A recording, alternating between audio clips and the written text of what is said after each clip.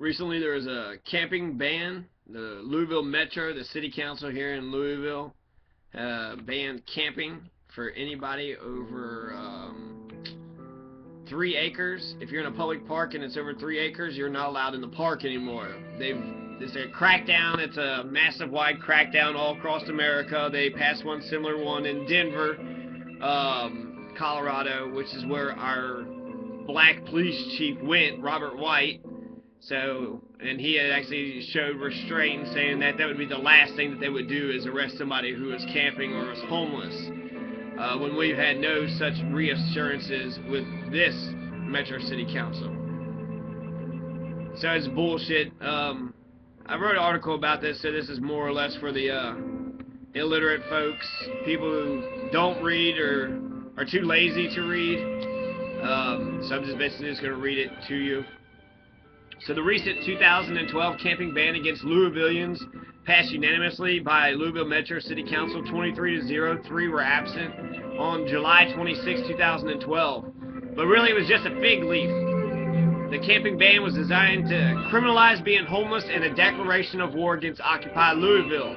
The camping ban was initiated out of Greg Fisher's office, and the legislation was sponsored by Metro Council members Mary Woolridge, Democrat District 3, Rick Blackwell, Democrat District 12, who both had some misgivings about it, just as Tina Ward Pugh and Tom Owen did, but that didn't stop them from voting against the 99%. The co-sponsors are Dino's, Democrats in name only.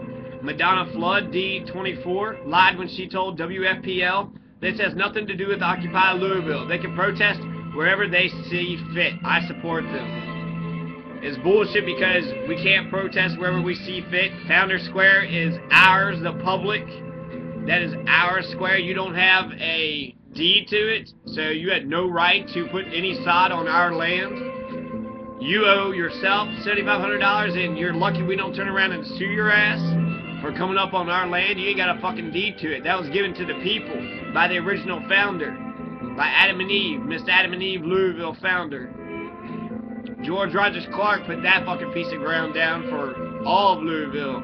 It ain't yours, Mayor Fishers. That ain't yours. Attica Scott, a friend of Occupy Louisville, held an aggressive... She's also an aggressive cheerleader for working class families. She said that Metro Council...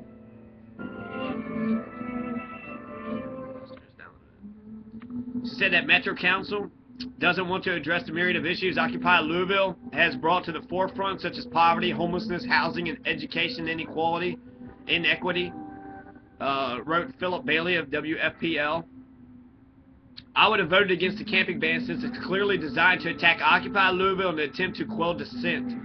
Attica Scott on another day mentioned that city council aren't the ones who control Louisville, but that the backdoor dealing shadowy business money interests do. So this decision, the camping ban decision, comes during a presidential year, which historically has a higher turnout compared to the primaries or the general election. Kentucky's primaries this year had a 12% turnout rate and a 25% turnout rate in the governor's race in November of 2011. So how much more? Probably not much more. Maybe 50%. Maybe 50%. 25% came out last year. 11% came out a few months ago. So that actually says indicates a lower trend, but presidential year raises it up. People think they're doing something when you vote for Obama or Romney, and if you're in Kentucky, you ain't doing shit. You ain't voting. You ain't helping nobody. Don't matter if you vote for Obama or Romney. Louisville will go to Obama, and Kentucky will go to Romney, which means Romney will get all the electoral votes, so it don't matter if you vote for either one of them. The only way you can be relevant is if you vote for a third party, like Jill Stein. So if you want to be relevant, Kentucky, vote for Jill Stein. If you want to piss your vote away, go ahead and vote for one of the Democrat or Republican candidates. Vote for Coke or Pepsi. See if things get better. See if you know anything about W.E.B. Du Bois' electoral strategy. Having a turnout rate that is lower than the majority of Kentucky citizens eligible vote means that none of our governments have any democratic legitimacy. All the governing forces are illegitimate since economic inequality is at the heart of the worldwide Occupy movement, and Louisville's got plenty of economic deprivation to go around. Real politics suggests that those representatives who relies on the few registered voters in Kentucky be re-elected as compared to, say, relying on the media to parrot the two-party corporatocracy or TV ads. They shouldn't be attacking the 99%. This recent declaration of war on the 99% is disappointing because there are several ways that Mayor Fisher and Louisville Metro could have handled this differently, as the city of Edinburgh and the City Council of Los Angeles has demonstrated. Occupy Edinburgh on November 24, 2011 was able to get Edinburgh City Council to grant Occupy Edinburgh and the worldwide Occupy movement, including us. So the City Council in Edinburgh has given us credit, official recognition, when Louisville and Mayor Fisher is not. Edinburgh City Council was the first government body to grant such a distinction. Occupy Los Angeles has the informal support of Los Angeles City Council, who passed a resolution stating their support for the local and worldwide movement. Stay as long as you need. We're here to support you. City Council President Eric Garcetta told the campers on LA City Hall's front lawn yesterday. What's our president say? Was it Jim King? Jim King? He says he is king. He ain't Martin Luther King. He's a white king. He's a white oppressor king, like King Louis, who Louisville's named after. He's not a democratic king. He's not the king of a democracy. He's the king of a dictatorship. Louisville Metro Incorporated didn't have the deed to Founders Park, which means that it's not even theirs to fucking begin with. It's not yours to begin with. Louisville Metro Incorporated, even though they're trying to sell it to Cordish companies, it's not even yours, and you're trying to sell it. First you're building on it, and it's not yours, and now you're selling it to Cordish Companies LLC for dirt cheap, for like nothing. Cordish Companies LLC is the same company that owns 4th Street Live and Louisville Gardens, and it has an option to buy Founders Park for $1 a year for 99 years, which is illegal if the Kentucky Constitution still has any meaning today. Only contracts of the 20 years. 99 years, that's too long. $1 a fucking year, $100 fucking dollars for 100 fucking years for that park? That's what Louisville is for? That's what Greg Fisher and the Louisville City Council is for? That's fucking ridiculous. Okay, that's some bullshit. You're going to sit there and say we're not doing right, and you're going to try to fuck us over by putting a side on there? Yeah, right, you piece of shit. You're fucking over the Louisvillian people by selling it to some huge corporate conglomerate that has a base out of Baltimore, Maryland. So we're exporting our wealth outside. We're getting outside foreigners. Fucking Marylanders are buying motherfucking our parks. So we're selling our parks to Marylanders, and we're not allowing our children to be able to play on it. Louisville children don't get access to the public parks here in Louisville, but Baltimore CEOs and his kids, they get access to it for $100 for the next 100 years. That's some bullshit. I'm sure Maryland's a beautiful state, but we got to keep money here in Louisville so we can revitalize our communities and have an explosion of culture, cooperation, solidarity, and working people's unity. David S. Cordish is the person who owns the Cordish Company. He's the chairman of the Cordish Company, which is a billion-dollar company. David S. Cordish also owns Tout GP LLC, a foreign limited liability corporation, and Bayou Place GP LLC, another foreign limited liability corporation. David S. Cordish is an active member of the American Israeli Public Affairs Committee, aka AIPAC. AIPAC finances over 50% of the U.S. political campaign. Is the main reason why Israel gets away with all their war crimes and terrorism against the Palestinian people, such as the Gaza War in 2008, 2009, when Obama was first elected, because they are afraid that a black man was going to ruin their unlimited carte blanche of killing and attacking anybody that they want to attack. But surprise, America's still backing them. Obama's still backing Israel. So Gaza and the West Banks are concentration camps. We ain't allowed to send food to them. Cynthia McKinney tried to send food to them. We ain't allowed to do that. The two-state solution is obvious. The real terrorists are the Israelis, who, it's interesting with Israel, it seems that those who were formerly oppressed have now become the oppressor. They were the victims of the Holocaust, and now they're the Nazis. That's Israel, and that's been Israel for decades. In fact, almost since 1948, since it was created out of thin air. David S. Cordish, a former lacrosse player, is the chairman of the real estate division of the Cordish Company and a member of the board of governors at the Cordish Company.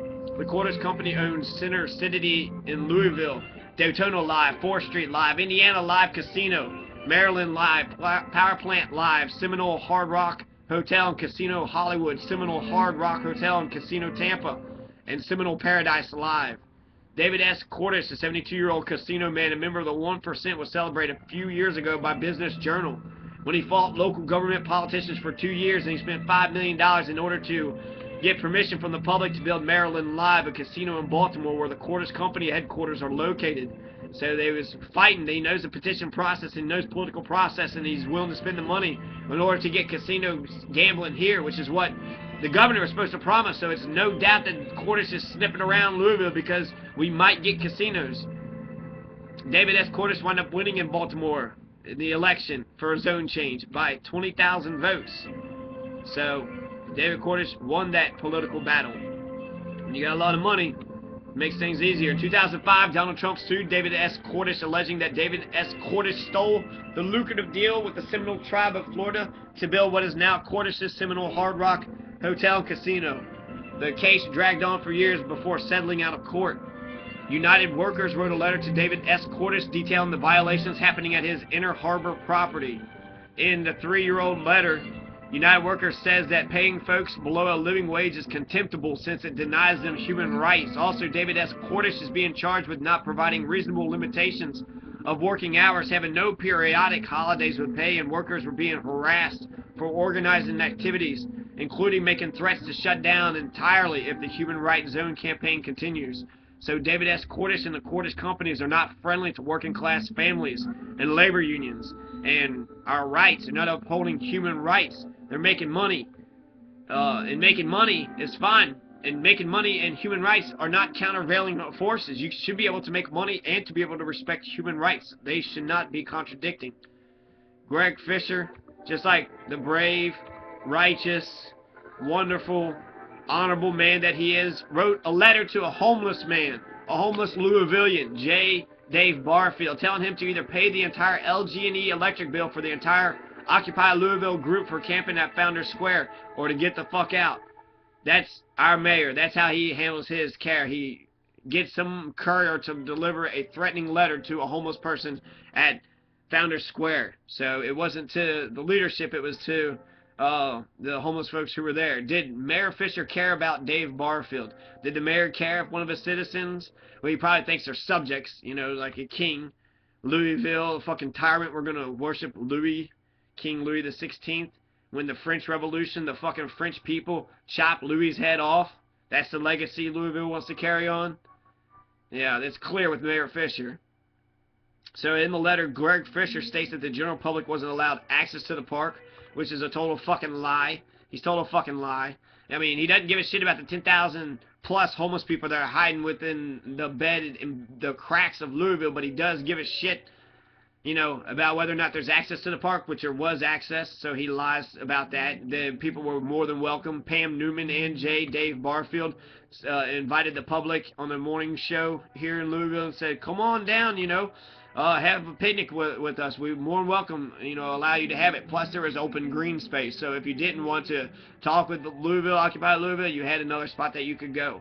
And every time I went there before then, just go down there. I mean, now definitely, but I mean, go there during the day, and nobody's going to be there. It's not being used. The general public doesn't use that park. It's not used for jack shit. That park isn't being used for anything. It's just a pretty spot to, you know, look at. But in terms of actually having any usefulness or utility or function, it has none.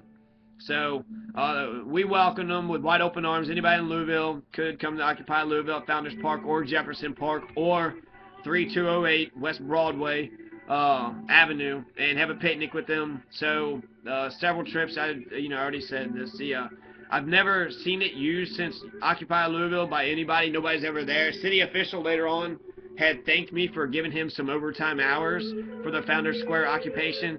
The city was paying him on the payroll a little bit more money because we were out there camping, putting our tents out there and marching and demonstrating and telling the powers that be what we actually thought was up, right? Shaking our fist of power. So Occupy Louisville is responsible for creating jobs and fattening up other working people's paychecks with that time and a half overtime pay. So that's one of the many things that Occupy Louisville has brought about. It's brought about an entire different dialogue Occupy Louisville has brought up. Occupy Louisville, specifically, my tent was donated to the cause, and there was a Mexican couple that eventually got up and out and went on to bigger and better things. So there have been people who have gone to bigger and better things coming out of Founders Square.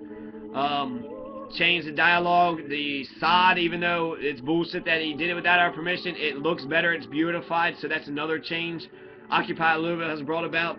the dialogue about the homelessness, the dialogue about the entire narrative, now that the 99%, the imagery the 99% offers. So Occupy Louisville has changed the dialogue here in Louisville. I'm not totally for sure if it's 100%. I know the media is trying to fuck us over, and I wonder if the people are believing the media or if they're still in solidarity with us. So hopefully they're still in solidarity. Occupy Louisville. Viva la Revolucion.